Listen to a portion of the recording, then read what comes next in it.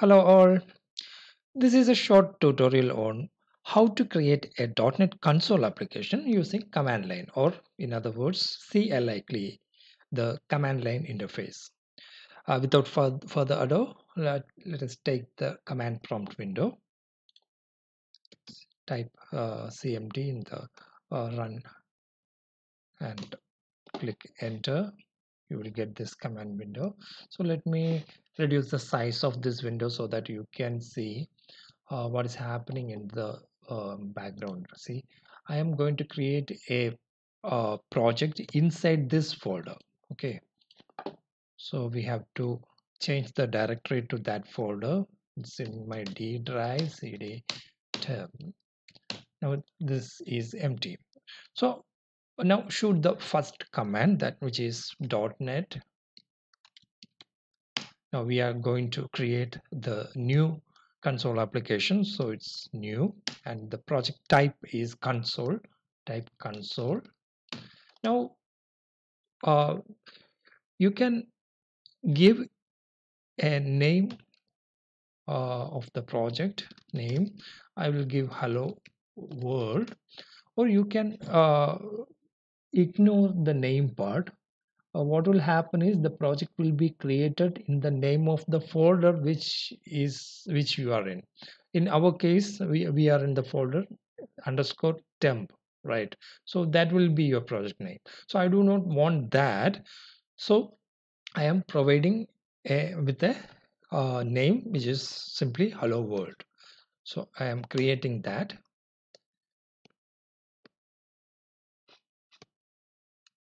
Once you see the uh, prompt again, you can assume you are safe. So you can see there is a folder created with the name hello world, and the project name is hello world, right?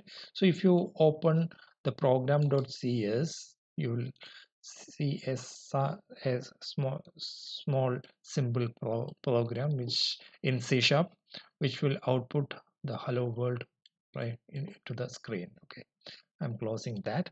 Now let us uh, see how we can execute this program. So .NET needs a two-step building process. One is the build command, and for execution a run command is also there. So let us build the project first. The command is .NET build. Now we have to supply the project name also, hello world. Click enter. Again wait for the errors. No, we do not have any errors and our build is successful. And now we have to run the program.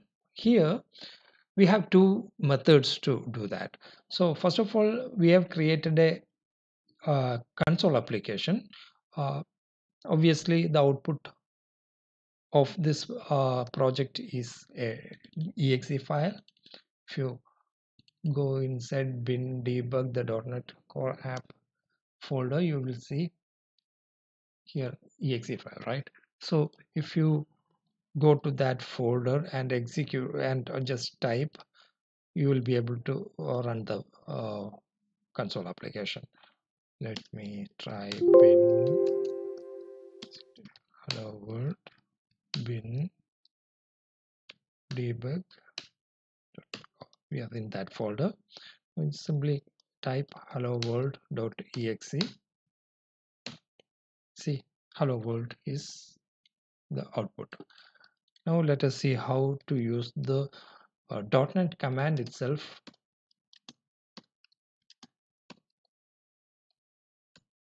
Now we have reached the root folder, right? So .NET run is the command. You have to give the file name also, but this is not going to get executed. Let us try. See, so only for this run command you will have to go one step inside that project hello world, then you can apply the command.